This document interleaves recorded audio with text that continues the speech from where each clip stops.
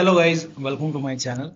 Today in this video I'm going to show you how to fix when you're unable to install this update, that is KB5070773, because of this error code, that is 0x800f0922 or 0x80240069. Now the first step is to run these scans. Now for this, type in CMD in Windows search box, make a right click on command prompt app. Make sure that you can run command prompt as an administrator. Click on yes to allow.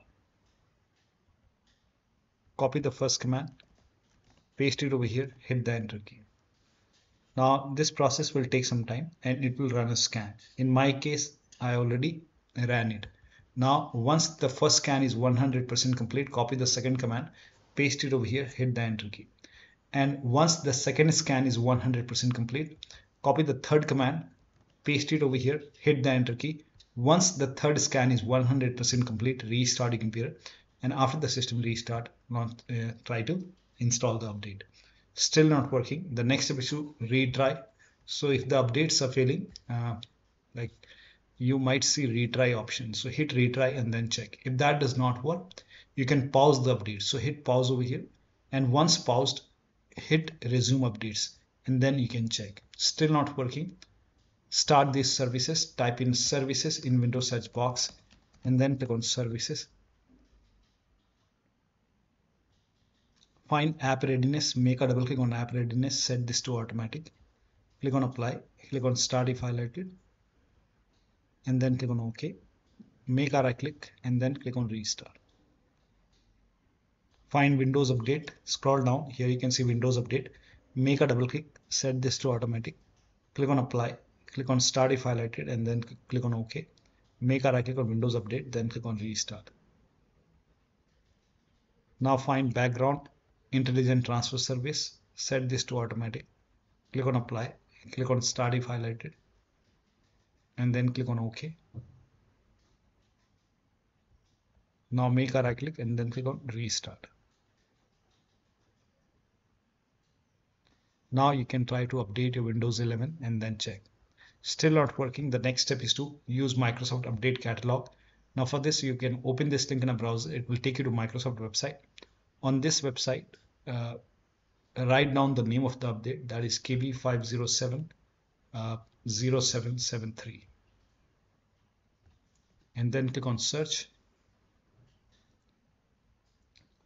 Let me change the language.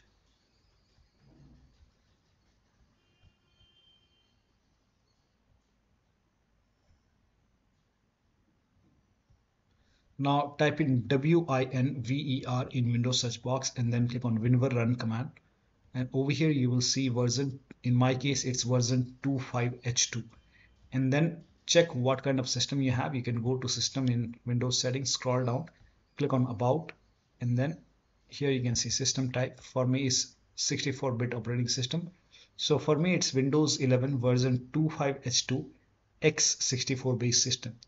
Now if you have Windows 11 version 24H2 x64, then this is the right one for you.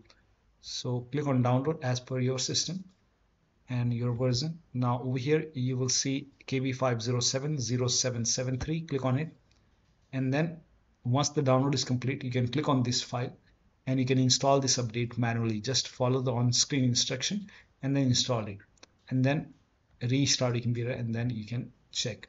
Still not working. The next step is to use fix problems using Windows Update option. So open Windows settings, go to Windows Update, and then go to advanced option over here.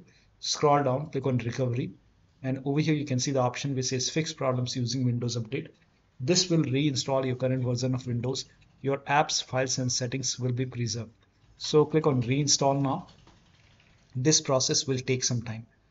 And once the reinstall is done, restart your computer, and after the system restart, you will have a repair version of version 25H2 or repair version of version 24H2.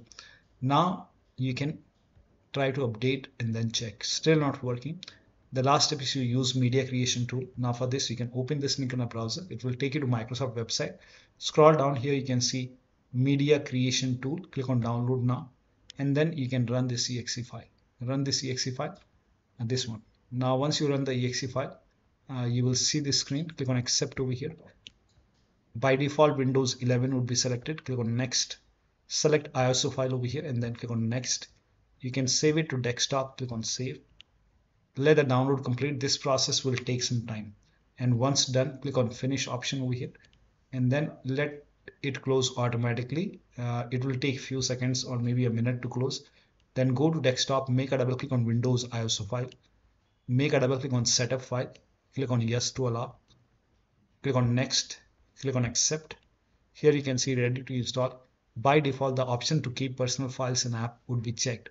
When this is checked, you will not lose any data on the computer. So make sure this is checked and then hit install. After the installation, log into the computer and then try to update your Windows 11. So one of the steps shown in this video should help you to install this update successfully, and you should not receive these errors anymore.